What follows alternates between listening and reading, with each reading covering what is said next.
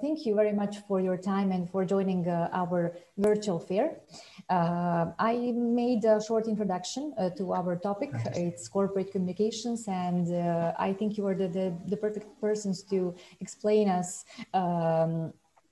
more about this profession and about your career path. We really do our best to present some personal experiences and to share that kind of information, because all the general information can be found on some specific universities, and that is not the point of this event. Okay, I will ask you to present yourself in some short terms and to tell us what is so special. Why are you so passionate about corporate communications? All right, so my name is Vladimir Stiljkovic. I'm from Serbia. I was actually studying, and I come from Serbia. I was studying bachelor studies there, and I moved to, let's say, 8 years ago. I was in the same position, choosing, let's say, different paths and educational career opportunities abroad. And I decided to go to Italy to, let's say, pursue the master studies. And after finishing the master studies, let's say the first opportunity that kicked in was related to the corporate communication. Corporate communication is truly a set of different activities through which you are sending the different messages and communicate as a company to different audiences. And these audiences can include both internal and external stakeholders. So from one side, we have, let's say, a set of stakeholders that might include employees, through which you are communicating, let's say, what the company does, the mission of the company, and the different initiatives. And on the other side, you have external audiences that is mainly about the customers, investors, public media, journalists, and so on. So I tend to consider it as some sort of, let's say, digital marketing activity applied to the company. Just the target is a little bit different. So on one side, you have the employees, the internal side. On the other side, you have, let's say, all the different partners, customers with who the company communicates. And I think one of the most important things about the corporate communication is how you send these messages. And as the title of our discussion says, it's more than words. It's about also the leading the sending the enhancing the corporate identity of the company, the brand image, working on the brand reputation. And this is not just, writing messages and copies, but it's really more. It's about how you foster a unique brand identity to different stakeholders, and using different channels. That might be article, that might be an intranet, and also social media. So it's really, a lot of things are being applied in the corporate communication. So it's a vast area. Thank you, Vlad. We will continue explaining further about corporate communications. And I would like to ask Mattia to present himself and to tell us about his professional background. Absolutely. My name is Mattia Rappa. I am a career service advisor, and we manage relations with companies, basically, so corporate relations. I work in the career service department. And in particular, I sort of bridge the gap between university and the working world. So that's obviously why I've been invited today, and I'm happy to be here, obviously. My background is in international relations, but then I specialized in human resources, so talent acquisition and recruitment, basically. So before coming to Ulm University, I worked as a recruiter for a couple of years. And basically, the reason why I chose Ulm University was because it had such a good focus on communication and public relations, because obviously, it's one of the historical courses presented by Ulm. So corporate communication is one of the most famous in Italy. So obviously, that's one of our focuses. And I thought, it's because it's becoming much more important nowadays, as Vladimir was just saying now. I wanted to obviously participate in this idea, in working with students and working with young, talented professionals. So that's why I'm here now today. Thank you. Great. And let's go back to some main points of your professions. Vladimir, can you please tell us how would you describe your typical workday? actually what are your duties, and what are those activities that you have to do as a corporate communication professional? Yeah, so in my role at Higher Europe, I'm working as a corporate communication specialist, and we have, let's say, our scope is both covering the internal and external communications. So the corporate communication at its, let's say, base can be defined in internal and the external communication. So in my role, I'm covering these two roles. I'm covering different hats. And the day, every day, it's different. Typically, it involves a lot of, let's say, emails and calls, and trying to work with different stakeholders to amplify the different campaigns that we have in the company, both to our employees first, and then secondly to the external stakeholders. So sometimes I'm involved in. Let's say typically I'm involved in crafting the articles and blogs that are both pushed to our internal channels, but also external ones. Sometimes I'm involved more in drafting the editorial calendar for the social media, for the corporate social media pages.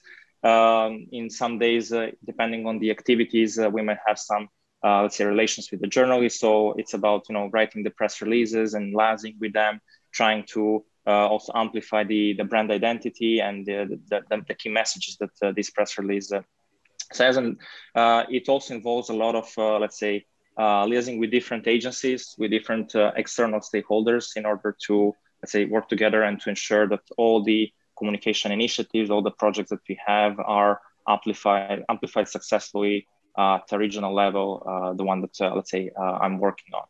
And it's really, yes, about, let's say, putting all these things together. It's not just, let's say, amplifying the things that you want, but you work with the different stakeholders. So from IT to HR to marketing, and you need to work a lot internally in order to gather messages and to let's say somehow transport them to employees, to the internal audience, and also to the external audience through different channels. I would say that your job, actually, your activities are very dynamic, and that you, I guess you write lots of emails, and you write lots of texts. In order to spread the right information, to build the brand image and the brand reputation. So if anybody wants to build a career in this field, he or she has to be ready to that dynamic environment, I should say.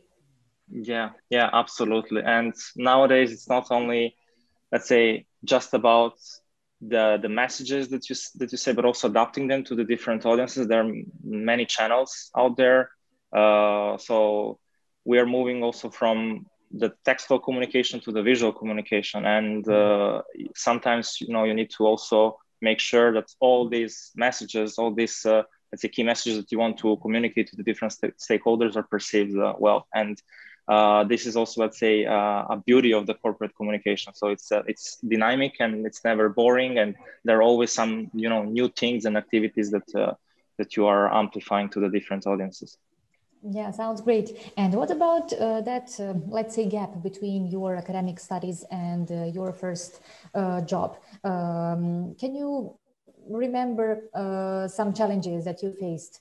Was that difficult to find the first job and to enter that job market? Later on, I will discuss the same with Mattia, because he can share his experience. But I would like to hear you, Vladimir, about this part of your career. Yes, sure. So yeah, regarding, I would say that since I was, studying in bachelor studies, I was always being, proactive and trying to search for some, extracurricular activities. This is what I'm also, let's say, always giving, tips, and I'm always supporting in this whenever someone is, taking some extracurricular activities. So in my experience, when I finished my master's studies, due to the past experience that I had in social media, in building the corporate social media pages, I didn't have, let's say, issues in finding the first internship. And after that, I mean, in that first internship, I was involved, let's say, in starting and building the corporate social media pages from scratch. So the experience that they had in the past helped me a lot in getting aboard and trying to, let's understand where I am. It was for sure, I mean, there were for sure challenges, but that's also the good thing about it, because embracing the challenges, you also get some new opportunities. And that's how, let's say, I started first from social media, but then, my scope of work enlarged. And right now, I mean, before I was not knowing what internal communication is. So, I mean, the experience that I had through the social media has helped me, and enlarge my scope. And that's, I think, believe the great thing about it. Yeah, maybe social media is a kind of a door or a window through towards some career in corporate communication, because it's so important channel of communication these days that you have to handle that written communication, that visual communication, and I think that building a brand is really about all those components. Mattia, what would you say about this, let's say, transition between academic studies at ULM and IULM and then a job market? How do you support your students? Absolutely. I think, first of all, what's important to say is that the beauty of corporate communication and public relations is that it has such a vast application as well. Like obviously Vladimir is a very specific case of the corporate communication in a specific company. However, while I was preparing, obviously, I was looking at the different sectors and the different roles that can actually be, in a certain sense, embarked on once you've finished university or even during university, because obviously we encourage a lot at UM University the idea of a curricular internship. So while you are still studying, to engage in professionalizing activities, because this will help you further on in life and when you're actually finishing your studies and moving into the working world. I think that's something that we really, really work on, and especially on the employability. In fact, going back to what Vladimir was saying before, the idea of working on extracurricular activities, engaging in personal projects, doing not just the studying, the academic side, because obviously that's important. You need to know the theory, you need to know how to apply it and everything. But if you're engaging in personal activities, I think that's hugely important as well when you're looking into moving into the working world. So I think the idea of the difficulties that can be encountered, obviously this year has been particular for everyone, as we all know. But I have to admit that I've noticed a big increase in the idea of the digital activities. So obviously digital marketing, digital communication has been exploding over the last year. So I think that could be one of the easiest ways in recent times to get into the corporate world, into the corporate communication world. And in fact, I've noticed the number of activation of internships in this sector over the last year, in this field more than anything, has been really increasing.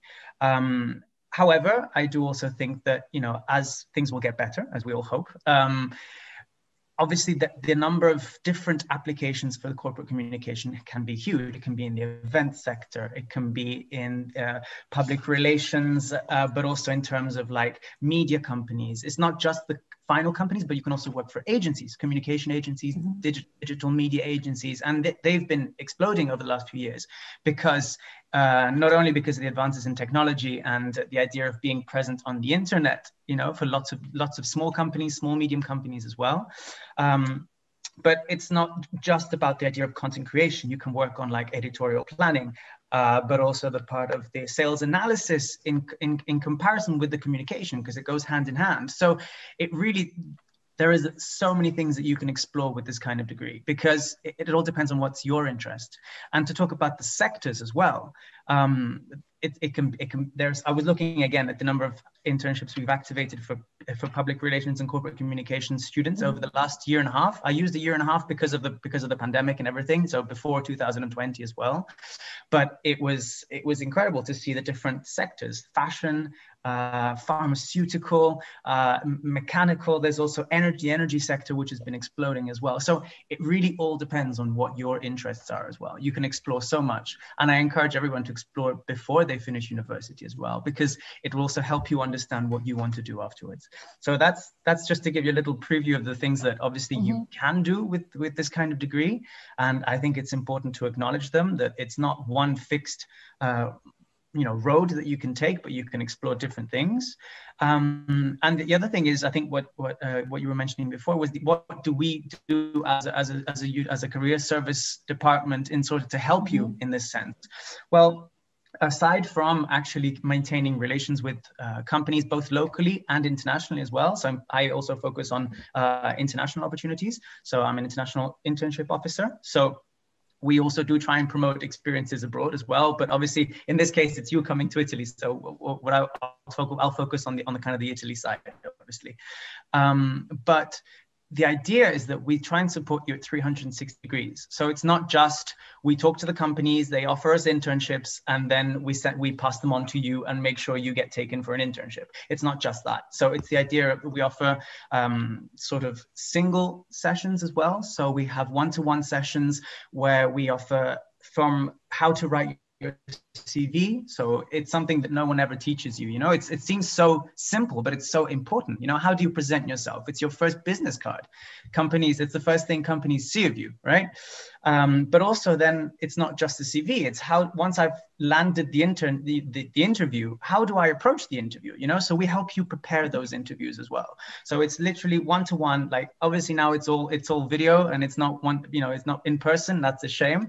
But it's still a way to be close to you and helping you understand like how to approach the different market interviews, and different companies require different things. So these are all the one-to-one services. Then we also have business coaching and counseling. So we have counselors and coaches, business coaches and counselors, which help you in a certain way understand what your strengths are, understand what you should be working on. So your areas of strength, but also your areas of improvement. So are you someone who likes collaborating? Do you have soft skills that you like to engage in? But how can you also develop them? So those are also useful services that we've developed over the years. I would say over the last 3 or 4 years, they've been particularly appreciated. And then we have like full on for bachelor students. So in this case, even for corporate communications, we recently this year developed a Bud Hub project, which was basically a self-assessment project where you have an assessment center and you understand like the idea of what are your key soft skill strengths and how can you develop them. But then it's a whole program followed in with the coaches and counselors. So they're all like one ad hoc courses that we provide and everything. One last thing, and then now this because I'm working on it now, is we also organize career events. So basically they are events directly in contact with the companies. So we've done digital ones over the last year, obviously, and we're working on one now. And so another way is to actively engage in allowing students and graduates to actually meet the companies. Yeah. So I don't know if then there's maybe some like specific questions, but then these are as an overview of what we do. I mean, we try and help at 360 degrees. Absolutely. Yeah, it's definitely strong support that you offer. And what is also very important is that the idea of permanent development, both personal and professional, and about discovering our talents, skills, possibilities, potentials, etc. And I would like to go one step backwards before we enter university and before we choose the right study program. What would you both of you, what would you say about that moment of decision, because many students think that it's like the decision of their lives, that they have to choose the right thing, otherwise everything will be ruined until the end of their lives. Of course, I'm exaggerating, but that is something that we do here as well, that a professional and academic orientation, and we hear our students having big doubts and insecurities about their possibilities. So my question is for Vladimir and then for Mattia. What would you say? Did you change a lot from that point when you chose your study field and your study program until now? How many things did you discover about yourself? Did you have the same passion for communication, or it was developing throughout your career? Yeah, it's I would say both. I would say both, and it's something that I think it applies also to other industries as well. Is that once you so academic studies are one thing, and then once you enter in the career opportunities and your professional career, your career might change. I mean, there are many opportunities that you might embrace. I would always say, I mean, I'm let's say a risk taker. I like to challenge myself, and that's just something that I would also, let's say, suggest to all the people that are considering, studying abroad. Studying abroad is gonna definitely open you to, new concepts, new philosophies, different ways of thinking. You will have, let's say, opportunities to work with different cultures and understand also their ways of thinking. And this is something that you could then later on apply. And it's something that is happening when you're working in a multinational companies. I mean, it's something that is happening at a daily basis. So from my experience, I'm definitely, let's say, a different person.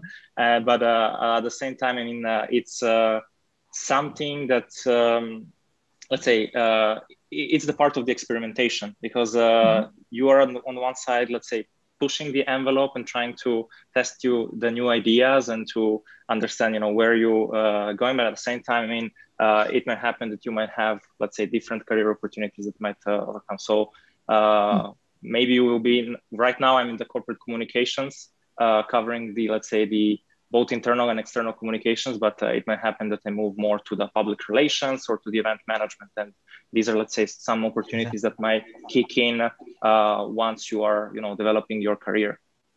Yeah, and being open-minded and ready for new things, that is something that will bring us the best of any experience. And Mattia, what would you say about the profile of students that apply for ILM? The profiles of the people who come in to study in ULM? Yeah. What would you say? What is the profile, let's say, of your future student, and what would you search for? What are you looking for in your applicants, candidates? Okay, so I think the interesting is, I think also just to close also what Vladimir was saying before, is that the market is very fluid at the moment. So what I'm saying is, so there's lots of different opportunities. I've seen students start in corporate communications and then specialize in marketing, events, sales. So what I'm saying is it opens a lot of opportunities. In a sense, it's a background sort of formation training, which you can then develop as things go along. So I think that's important, something important to say. Absolutely. In terms of the profiles I meet a lot of students every day. So part of my job is obviously meeting one-to-one students. And the things that I've noticed the most is the curiosity. So having people who are curious and who want to learn about things, but most of all, people who are proactive. I think that is one of the most important things that we need right now in ULM, but also in the working world. I think if you're someone who's waiting around for things to happen, they won't happen. Nowadays the competition is so strong because of the way that the market is structured, the way the world works at the moment. There's a lot of competition, and I think the only way is if you are curious and proactive about what you want to do for yourself. Obviously, it's always good to lift your hand and say, I need some help. That's perfect. That's what we're here for, to help understand in what direction. But I think there needs to be that proactiveness and that sort of a bit of risk taking, a bit of initiative taking that you need in order to succeed. And I think that's what I'm looking for when I'm talking to my students as well. So it's good in that sense to be a little bit curious. Okay, great. Well, we actually said a lot of things about possibilities in this field. Corporate communication really offers lots of things and lots of challenges. But what can we say at the moment about maybe some kind of prediction for future a couple of years? So what would you say? Where should we focus actually our students? What should they do in order to adapt to these circumstances? Yeah, I would say that the future is bright for the corporate communications. There are many, let's say, new channels that are appearing that were not present 5 years ago. And definitely it's something that we need to, let's say, consider. I would also say that there is a big part of the corporate communication related to the analytics and to the visual, let's say, guidelines and to design. So sometimes I would suggest this, like you need to take into consideration these two aspects, because when you communicate, you also need to understand how was your communication perceived by the different audiences. So being a little bit tech savvy and digital savvy and understanding the main KPIs behind your messages is important. But at the same time, as we were speaking before, the communication is moving more towards, let's say, design and towards, let's say, communicating to visual and using the different multimedia assets. So you need always to stay up to date with the latest trends and to understand, the different formats that are out there. So I would echo also what Matthias said. It's always about, being proactive and staying up to date, because I mean, you need to get a real life experience during the studies, and this will help you, enter in the career field, in the professional field. But at the same time, during your career, you might have, let's say, new channels appearing, new tools appearing. So you always need to be, let's say, to follow the latest trends and to adapt your communication towards this. So I would suggest this, and as well, let's say, experimenting as well. So sometimes some, communication might not work as you wish, as you wanted to. And because of the analytics that you have, because of the perception that you have seen through these tools, you might adapt it to, let's say, a new channel or to a new format. So it's also about having fun, experimenting, having fun, being a little bit proactive, and exploring different fields in the field. That sounds great. And yeah, what would absolutely. Yeah. What I would say is that I completely agree with what you're saying. The future is bright. There's new technologies being developed. I mean, in Ulm recently, we've been developing a lot on neuromarketing and like artificial intelligence, the importance they have on, in fact, we also have a neuromarketing and artificial intelligence lab that we've established a research center in Ulm. So we've definitely been giving the idea of communication, but also like, what are we communicating in a certain sense? So that's also a big question, because information where, we've got lots of information coming at us every day, every moment, every second on our phones, but we also have to understand the quality of that communication. And I think that's the next step in the evolution of communication. And this is what we're trying to do, teach the students as well. It's not just what you communicate, but it's how you communicate it as well. So the analytics and understanding that is what we're focusing on a lot. So I think that's very, very, very important. Yeah, I think that's what the future has in store for what is communication. And how does Ulm University support their students in terms of internships and building their future? Okay. You said something about that, but I think we can finish with that that question. Yeah. So what we basically, I'd like to expand obviously what I was saying. So it literally does go from, I will help you to write your CV, understand what you want to write, communicate. How do you communicate to others? Okay. So it's also about adapting the communication in your CV for what your job wants to be. It's also about how you personalize your own personal brand. So we help you in that sense. But then it's also, organizing meetings with companies, understanding their needs, and trying to obviously take that back to the university and be like, okay, so companies are asking for this in this moment. We need to work on that internally as well. We need to make sure the students know how to use Google Analytics, Google Trends for the whole analytics side, because it's something that's been, it's been evolving over the last not even 10 years, 5 years. It's been sort of developing in that sense. So it's all about understanding what the market wants and trying to take that back into the university and making it very practical. The thing I enjoy a lot about university in Ulm, and I think that's something about the life. I mean, I studied abroad as well, compared to Italy. So I worked in, I studied in the UK. But the thing I appreciate the most about Ulm is that it's very practical in its sense. So it's obviously the theoretical side is very important. Obviously, you need to know the concepts and the information behind. Otherwise, that's the whole point of university. But the interesting thing about a bachelor's degree in corporate communications is they also teach you how to apply that information. I think that's something that I've realized with students.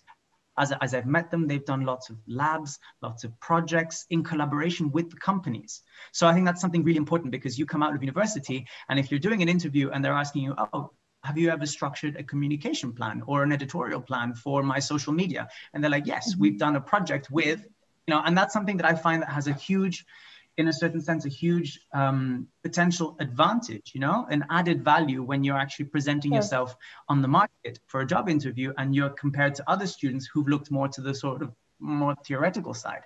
So I think that's something that's extremely important. And we try to understand that need by talking to companies on a daily basis. So as a part of my job is that, talking to companies, understanding what they need and bringing that information back into the university. So yeah, to understand both sides and absolutely, and do the best.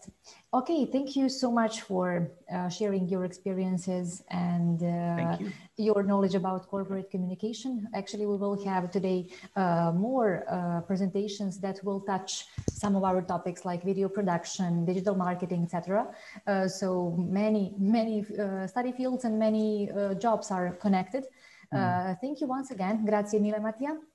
And I hope we will share some future virtual experiences like this, or maybe we will host you here in Belgrade. Thank you. Thank you. Thank you. Thank you very much. Have a nice day. Bye-bye. Thank you. Bye-bye.